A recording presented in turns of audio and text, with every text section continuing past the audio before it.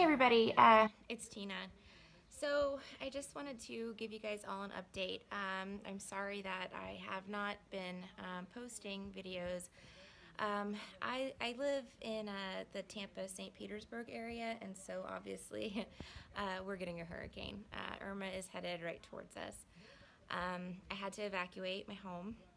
I live in evacuation zone A, which I live actually right on the water. So spent the last few days basically helping everybody that I could just get out of there.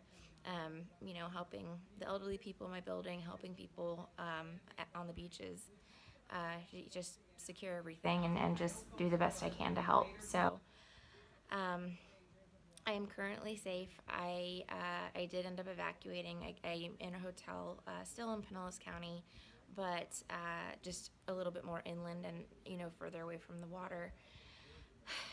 When I left my building, there were about 6 people in my building, which they would not leave.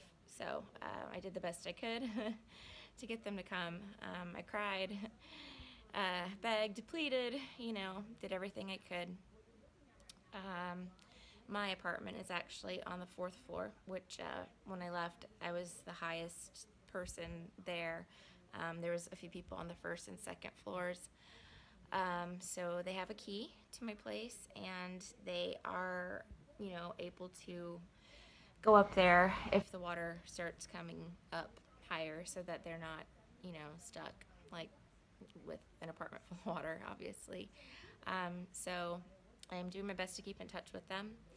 I,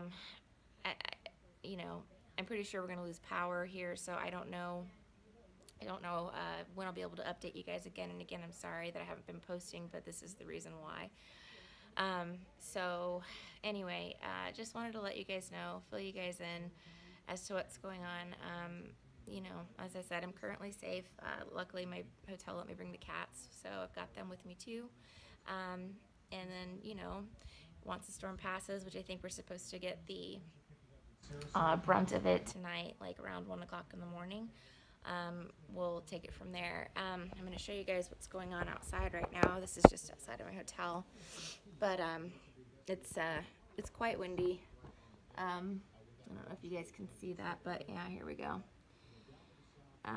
And raining, so we're just now starting to get kind of really the front of the storm. I haven't slept for 2 days, just because, again, just trying to help everybody that I could, and do the best that I can for people. But if you guys could please keep us in your thoughts, we really appreciate that.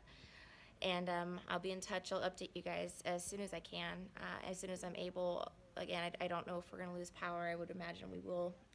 And then, I don't know what's going to happen with my home either. So I don't know when I'll be able to go back. So, we just have to play it by ear and hope for the best.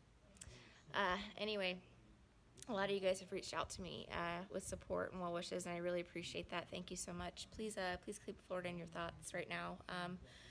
We're all trying to stick together and help each other, and that's the best thing we can do.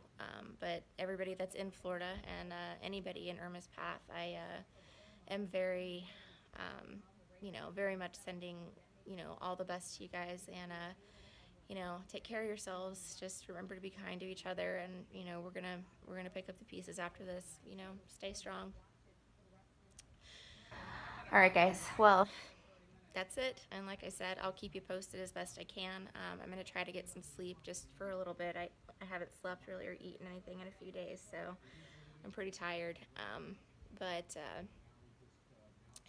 like I said, please keep us in your thoughts, and anybody out there that is watching this that is affected by Irma, I'm sending you all the best wishes that I can. All right, guys. Talk to you soon. Bye.